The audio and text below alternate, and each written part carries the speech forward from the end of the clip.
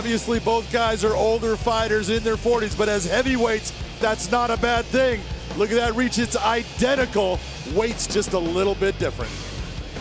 No doubt about it, that was the time. Mirko was a killer in Pride. He was going through wrecking everyone.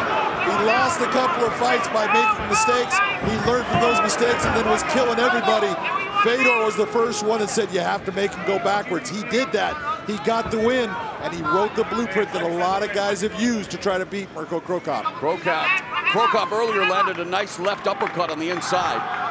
When he's on top, his ability to create pressures, create situations, it is remarkable how good he is. Left uppercut on the inside by Cro. That was a hard shot. That shows you that Roy Nelson still has that chin. Allows the break, and Cro inside low kick to the lead leg, lead left hand. Oh, but there's a right uppercut on the inside. That grazed the chin of Cro. Oh, a body shot by Nelson. Left kick by Cro.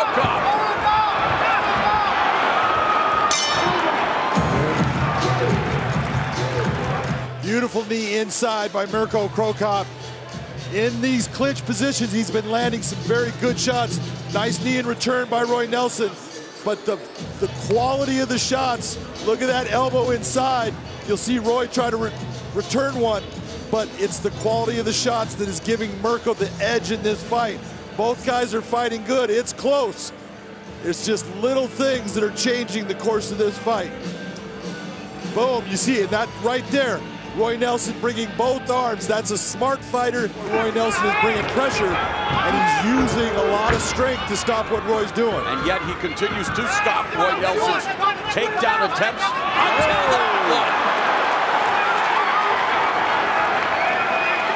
So Mirko Cro forced to work from his back in the final minute of the fight. Final minute, this is the problem. Roy's tired. He finally gets him where he wants to have him.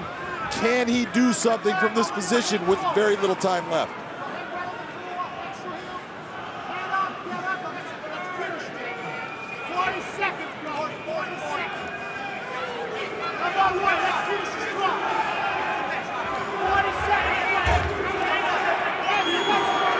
Seconds left in this heavyweight rematch between Mirko Cro and Roy Nelson. Nelson with the wide base, Cro an open guard.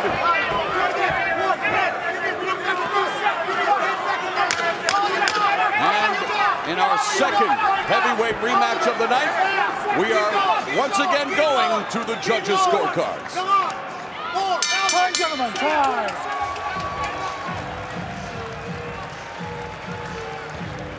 For the winner by unanimous decision, Mirko Cro. Mirko Cro picks up the unanimous decision win. Now 1-1 with Roy Nelson, who can't believe the outcome.